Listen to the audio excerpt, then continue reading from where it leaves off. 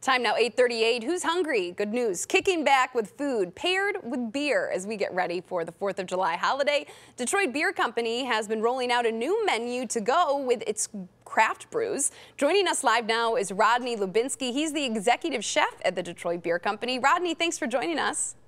Thank you for having me. So tell me a little bit about the Detroit Beer Company. Well, they've been around since 2003. The owners are beautiful. The company here, they've been brewing beer in-house this whole time, even through the pandemic break. The wait staff, the management, everybody here is just absolutely wonderful. Now, we've heard about wine pairings. Obviously, that's a pretty common thing, but I'm curious what you have there. We're talking about beer pairings today. Those all look like delicious menu items. Talk to me about what they would go with and how you would approach pairing. Well, first off, we have the Broadway lager. This is one of our house favorites. We use this in most of our food. This goes good with usually like red meats or the salads. This one here, we have the Detroit Dwarf, which is a very rich malty amber ale. And then we have a nice good summer called the Hefe. And this is a wheat beer, which goes good with, well, our white lasagna. It's a spinach-based lasagna over marinara. Some of our side foods, we have a beer cheese soup because you have to have a beer cheese soup at a brewery. Next, we have our... Oh, sorry about that, Rodney. There was a little bit of a delay there. Keep going. You were running through those menu items. Yeah, keep going there. Okay, then we have our green on green salad. This is a spinach-based. We use a green goddess dressing on it, which is a very herbaceous, very creamy dressing. It's lots of green on green. Another favorite that we got on the menu now is our soft shell crab tacos.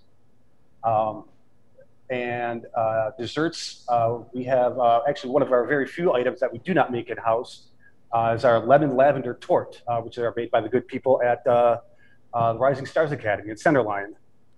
But our featured meal that we're going to do today is the meatball, which we start off with base of polenta, very creamy, very aromatic, rosemary and garlic. Our 12-ounce meatball. And Rodney, as you're making that, can you kind of walk us through how you decide what dish would pair well with a beer? Like, what's that process like? It usually goes down to the base flavors of the beer. Like malty beers, usually go with like more seasonal fares, like the meatball would go great with. Wheat beers, you can usually do that with lighter fare. Like the desserts or the soups, and the Broadway pretty much goes with everything you can possibly put on a table. Our 12-ounce meatball is lamb and ground beef. We use binders such as panko and sesame seeds, and also with the sesame seeds we make our pesto, which brings nice little pesto waterfall. And oh, I love the color on that too, how bright that is. That looks great.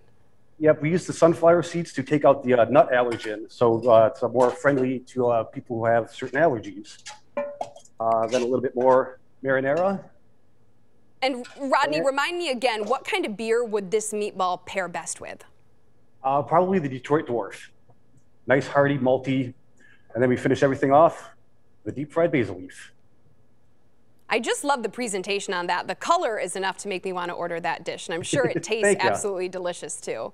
Yes, we've been having a lot of good reports on this.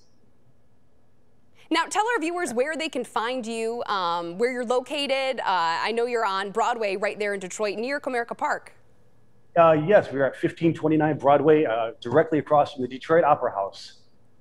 Fantastic.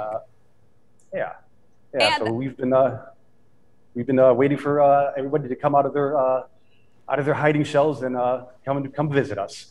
Right, as we all kind of escape from hibernation there, getting back to normal. Great time to come and check you out, and you can head to DetroitBeerCompany.com as well. Rodney Lubinsky, executive chef at Detroit Beer Company. Thank you so much for joining us.